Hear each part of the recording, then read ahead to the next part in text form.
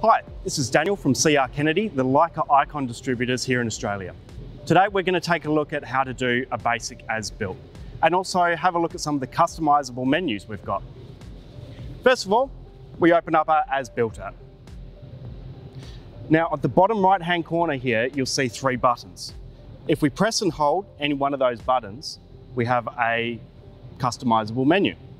For this job here, I'm interested in Start, Point ID, and Start Line. Hit our green tick to continue. Now, because we have no data already here and we're not interested in heights at this point, I'm not going to do any setup routines. So, ensure your instrument's locked and hit Start. Now, if we head over to our first feature point, in this case, this drain. I wander over to the top of it, I level up. Now before I hit store, if I select Point ID, here I could write drain, I could write anything I want. But to keep things nice and quick, I'm going to write D1 for drain 1. Now when I hit store, that point is automatically called D1. Now if I head over to my second point, or my second drain, and store a point, you'll notice that the point is labelled D2. Now this will continue going until you change your naming convention. Now, secondly, I'm interested in these boards here. I'd like to know where the footings are in relation to these drains.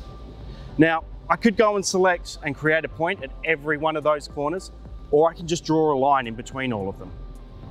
So, if I go over to my first point, level up, I'll change my point ID to F1 for footing 1, and I hit Start Line. Now when I hit store, F1 is captured, but if I go to my second point,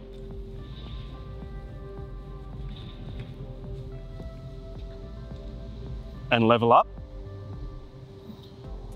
when I hit store, you'll notice a line. These 2 points are now connected. When I'm finished with this particular line, I just hit Stop Line. You can do this for any points that you would like to create a line from. For example, say you wanted to do this boundary. You can just keep capturing point after point, and it connects all the points until you're finished. There is also an option here, while we're selecting and changing our point ID, you can have customizable codes. So if you need color coding or little symbols to denote cold water or hot water, you can pre-select and pre-store all of those. Now another point to note as well is that while I've been walking around tracking this prism and capturing all my points, you don't actually need to do that. All the iCON total stations come with optics. So if all your points that you need are visible, you just point the scope at the point, line up the crosshairs, and hit store. Comes in handy if it's a busy site and you've got limited access.